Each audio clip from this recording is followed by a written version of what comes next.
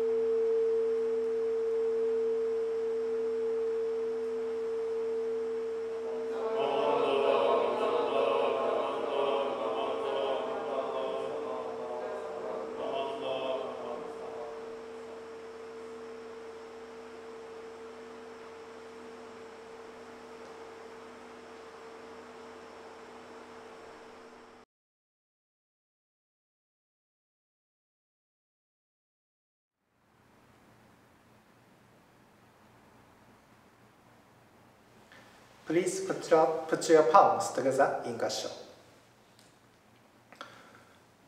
From the existence of this that becomes, from the happening of this that happens, from the non-existence of this that does not become, from the non-existence of this that does not happen. Namo Amida Butsu, Namo Amida Butsu, Namo Amida Butsu, Namanda Butsu, Namanda Butsu, Namanda Butsu, Namanda Butsu, Namanda Butsu.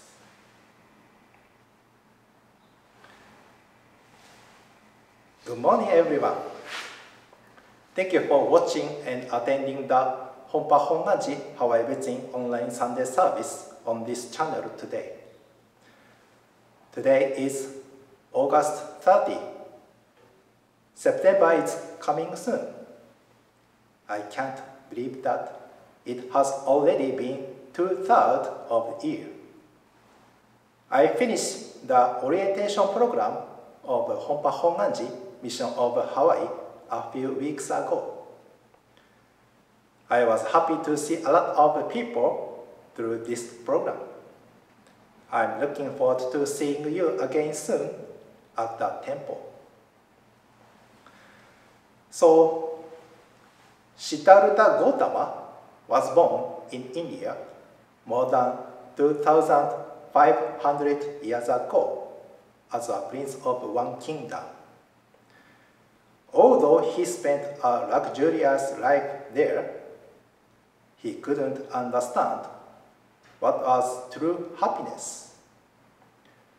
One day, he tried to travel from the 4 gates of his castle. When he was traveling from the 4 gates of east, west, south, and north, he saw 4 things: sickness, old age, and death, and a peacefully meditating monk at each of the gates. The prince realized that sickness, old age, and death are suffering in our lives. He also realized life itself, to be born in this world, is suffering too. He discovered the truth that birth, old age, sickness, and death are 4 kinds of suffering in our human lives. He decided to renounce his royal life and become a monk, a seeker of the truth at the age of 29. Siddhartha left his castle to seek the cause of suffering and a way to true happiness.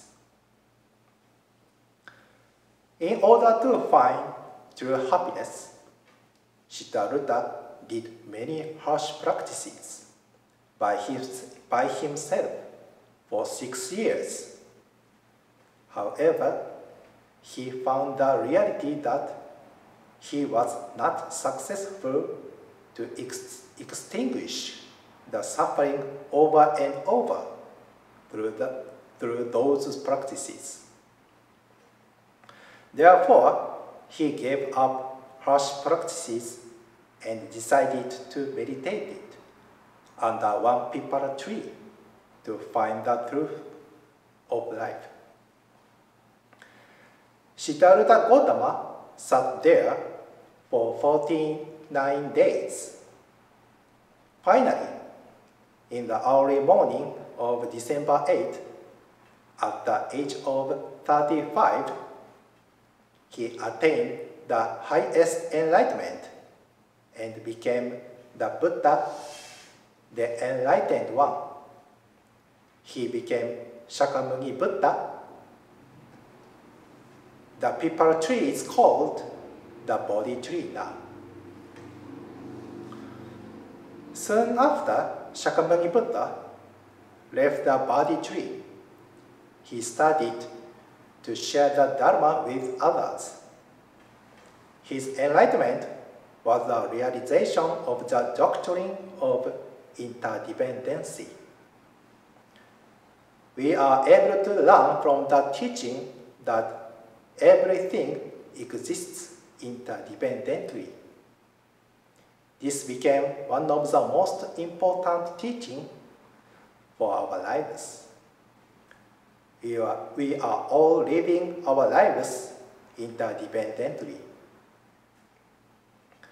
For example, a seed will not grow if left on a dry concrete sidewalk. It must be planted in fertile soil, needs rain and sun. The seed grows up and blooms and becomes one beautiful flower. In the sutra, or sacred writing from the teaching of Shakyamuni Buddha, is the following: rain falls, winds blow, plants bloom, leaves mature and are blown away. These phenomena are all interrelated with causes and conditions, are brought about by them and disappear as the causes and conditions change. One is born through the conditions of parentage. His body is nourished by food. His spirit is nurtured by teaching and experience. As a net is made up by a series of ties, so everything in this world is connected by a series of ties. If anyone thinks that a mesh of a net is an independent, isolated thing, he is mistaken. It is the everlasting and unchanging rule of this world that everything is created by a series of causes and conditions, and everything disappears by the same rule. Everything changes. Nothing remains the same. According to the Sutra of the Doctrine of Interdependency, the following: from the existence of this, that becomes. From the happening of this, that happens. From the non-existence of this, that does not become. From the non-existence of this, that does not happen. I think the interdependency of the temple and us means three treasures: Buddha, Dharma, and Sangha. From the existence of Buddha Dharma, Sangha becomes. From the existence of Sangha, we are able to see Buddha Dharma. From the existence of Buddha Dharma, the temple becomes. From the existence of temple, we are able to see Buddha Dharma. As I said earlier, I finished the orientation program of Honpa Hongwanji Mission of Hawaii a few weeks ago. I went to several temples during the program before the COVID-19 pandemic.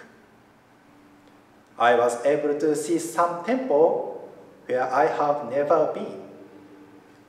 It was interesting that all temples have different shapes and architecture. Although each of the temples has a different shape, all temples have a same common purpose. The purpose is to share the teaching of Amida Buddha, Shakyamuni Buddha, Shinran Shonin, and other past members. Honpa Hongwanji Mission of Hawaii celebrates its 130th anniversary, and Honpa Hongwanji Hawaii Betsuin celebrates its 100th anniversary a couple of years ago. I found some old pictures of the temple anniversary in the office. About 100 years ago, Buddha, Dharma, and Sangha in Hawaii started here. Shakyamuni Buddha started to share the Dharma with the Sangha. Buddhists celebrate the day of the Buddha enlightenment as Body Day. Furthermore, the teaching of the Buddha is guiding millions of people throughout the world, and also guiding us here and now. We should be grateful for our family and friends and the opportunity to learn the Buddha Dharma here and now. We also remember we should continue to recite the Nembutsu in the future. In our daily lives, we have a lot of chances to thank each other. Everything exists interdependently: Buddha, Dharma, and Sangha. We should remember our gratitude to Amida Buddha and all sentient beings by reciting the Nembutsu, Namo Amida Butsu. Finally, let me introduce the Shinran Shonin's words, the following. Amida Buddha is the sun illuminating all, and has already broken through the darkness of ignorance. Still, the clouds and mists of greed and desire, anger and hatred cover as always the sky of pure Shinji. But even when the sun, moon, and stars in their constellations are veiled by smoke mist, clouds, or fog, beneath the mists and clouds there is brightness, not dark. I realize now that the beneficent light surpasses even the sun and moon. Necessarily then, we will reach the dawn of spring pure Shinji. One retired minister also said that when you can see yourself in the new light, you can see others in the same light. In that light, the view is stunning, overpowering, inexplicable, inconceivable, even strange. Thank you for listening to my Dharma talk. Let's conclude with the Nembutsu, Namo Amida Butsu. So please put your palms together in Gassho.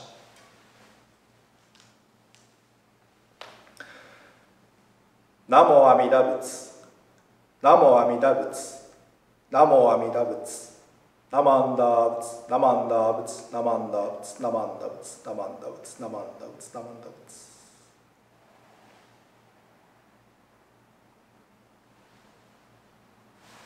Thank you.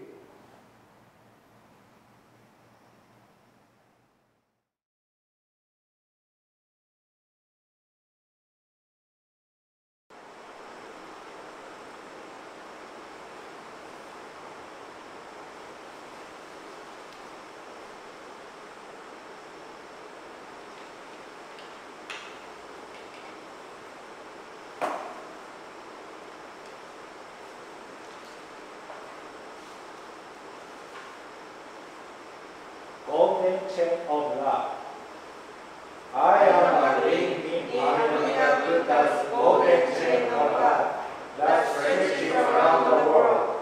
I must keep my being bright and strong. I will try to be kind and gentle to every living thing and protect all who are weaker than myself. I will try to think pure and beautiful thoughts, to say pure and beautiful words, and to do pure and beautiful deeds, knowing that what I do now depends not only my happiness or unhappiness, but also that of others. May everything in Amida's golden chain of love be bright and strong, and may we all attain perfect peace. Namo Amida Butsu. Namo Amida Butsu. Namo Amida Butsu.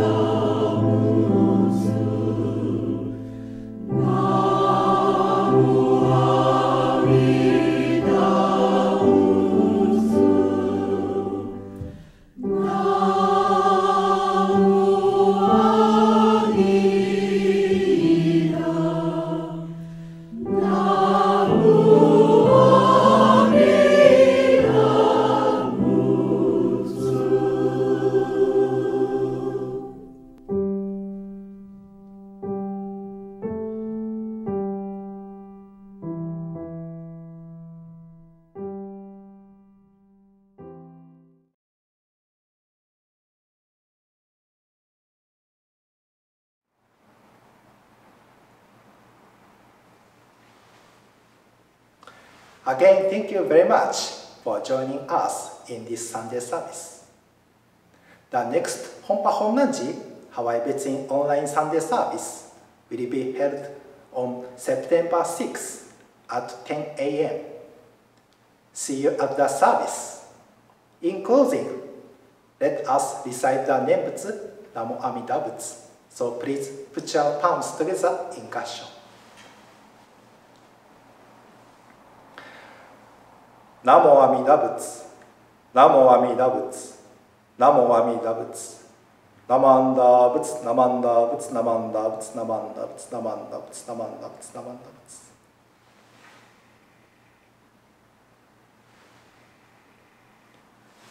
Thank you, mahalo.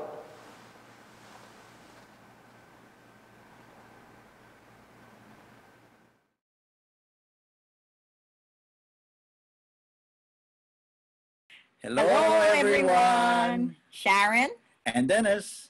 Safe at home in Aiea. I'm glad we're able to connect with all of you through Zoom. I've learned to use this new technology during this lockdown, and I'm thankful for it. It allows me to connect with some of our BWA members at meetings and with others at seminars like the BSC Summer Session and the Futaba Lecture. In fact, I like using Zoom since I'm able to attend meetings and various seminars without having to dress up and drive through traffic to get there. 6 months ago, we didn't know what Zoom was. Now I'm using it for readings through the University of Hawaii Outreach College, and that's allowed me to do a little bit of performing since we're not doing plays and movies right now. And speaking of movies, this lockdown has allowed Sharon and I to watch a lot more movies, plays, and TV shows than we were able to before. Mm-hmm. Many, many thanks to the headquarters and the Hawaii Betsuin ministers for the online YouTube services and Dharma messages, which allow us to continuously listen to the Dharma from many different ministers throughout the state. We miss seeing everyone in person, and we look forward to the time when we can talk story downstairs in the social hall. Stay safe. Take care. See you soon. Aloha. Aloha.